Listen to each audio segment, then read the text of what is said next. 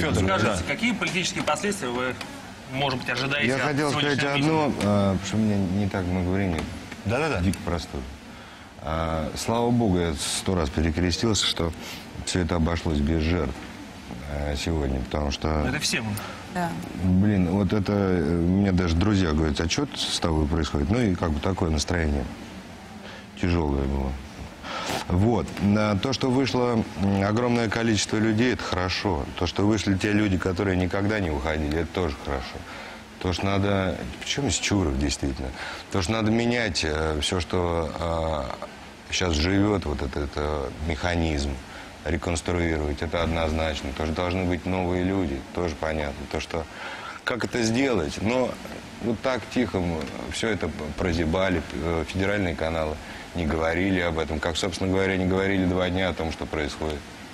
Но время пришло задуматься. Иначе действительно будет все достаточно, я бы не хотел сказать кровопролитно, но тяжело. А теперь что-то поменяется? Я думаю, что да. А другого выхода нет. Например, а что может Я надеюсь, что поменяются. На самом деле, я должен сказать, что сегодня... Просто смотрите, я сам не видел, но говорят, Первый канал показал сюжет о митинге. Да, но Все смотрите, когда я показывают. смотрю в газетах декларация о доходах наших чиновников, ну это смешно же. Ну это издевательство. Да.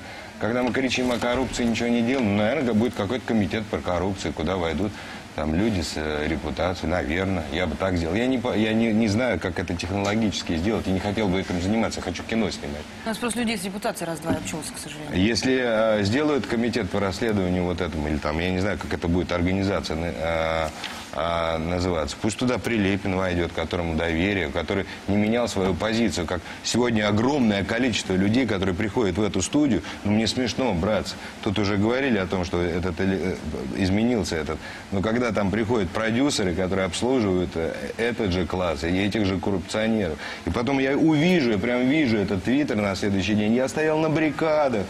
Ну, девальвация слова вообще самого происходит. Ну, приходит детский сад. Ну, наверное, так нужно.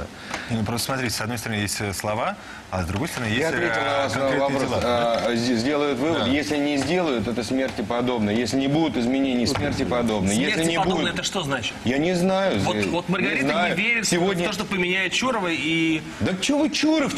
Ну, поменяют Чурова, дальше что? Вот именно. И что? Вам поменяли Чурова. Нам поменяли Чурова. Отлично, и дальше пошли. Слушайте, вы не...